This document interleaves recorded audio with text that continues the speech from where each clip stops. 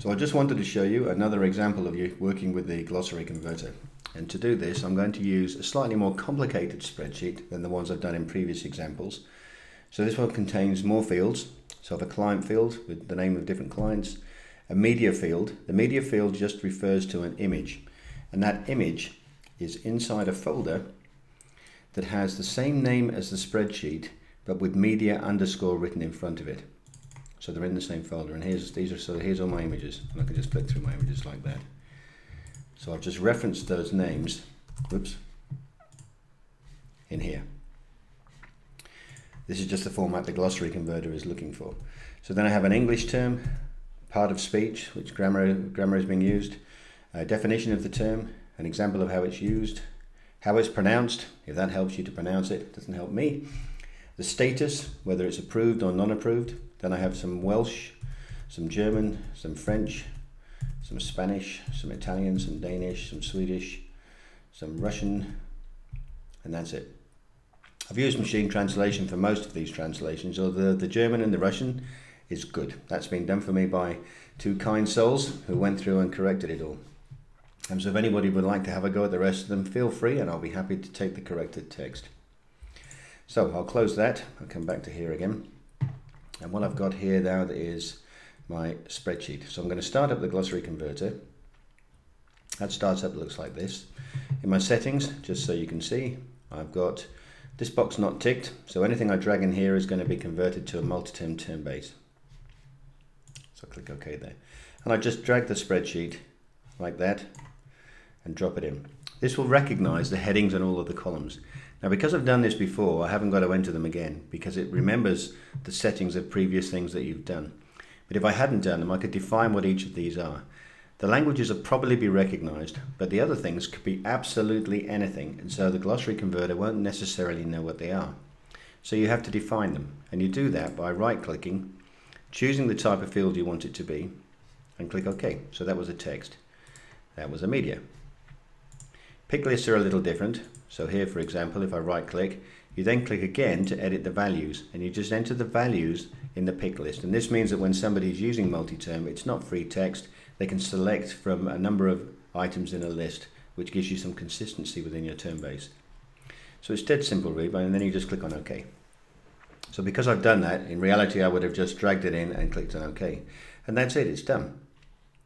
And if I now look in my same folder, I now have my multi-term term base, and I have all the index fields that have been created with that. When I open it up in multi-term, it looks like this. So very nice. You can see I've got the client at the top, the image, I've got my language fields, then a definition on the language, and then various fields relating to definitions, usage, pronunciation, status, all in English. And then I have a couple of those fields that I've mirrored in the other languages. This could be anything I like. It doesn't have to be this way around. I could have made it look like something else. This is just an example. But you can see that it was very simple with a straightforward drag and drop. So now I've done that, what I want to show you is something slightly different. What I'm going to do this time is I'm going to delete my images and my spreadsheet. So all I've got is the term base now. And just to show you how it works the other way around, if I come back up in here again to the Glossary Converter, I click on the settings. This time I check this box which says use the selected output format for any input format. So I have selected Excel 2007 because I want to convert my term base into a spreadsheet again.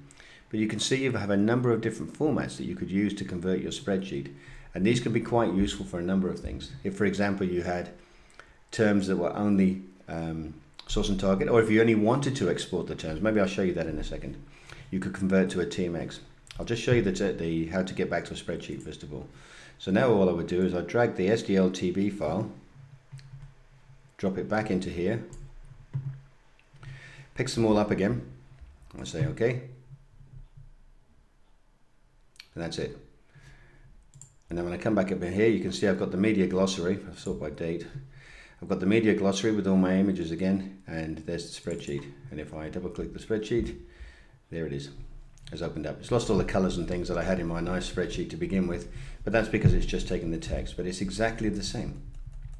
So pretty cool. and it's 1 row per entry. That's the important thing.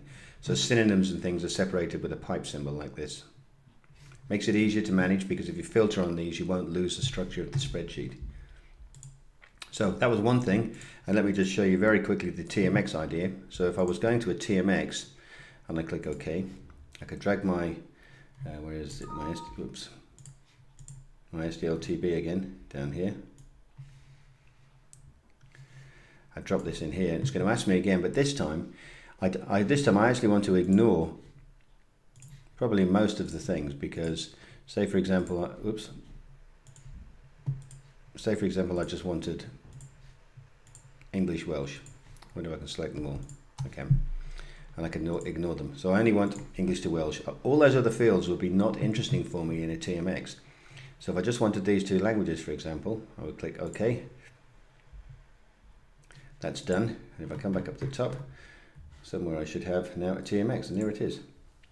If you look at it, there's a TMX, just in the 2 languages. So you've just converted a translation memory in a simple drag and drop. And typically this works the other way around as well. So if I was to drag that back into, if I just rename that file, it's pretty clever, this tool, and I just go my TM term base, come back to the glossary converter, go to my settings, uncheck the box. I'm just going to put that back there because I always forget to do that, just so I remember where I was. And I just drag my TMX file into here. See, it's only picking up the English and Welsh, and when I click on OK, it goes through and does that conversion for me. And now I've just created a term base with just the 2 languages from a translation memory file. So it's an amazing little tool. You can do an incredible amount of different conversions with things like that, and it's free. But anyway, that should give you some idea how that works, and I hope that was useful and not too long, although longer than I originally intended. Thank you.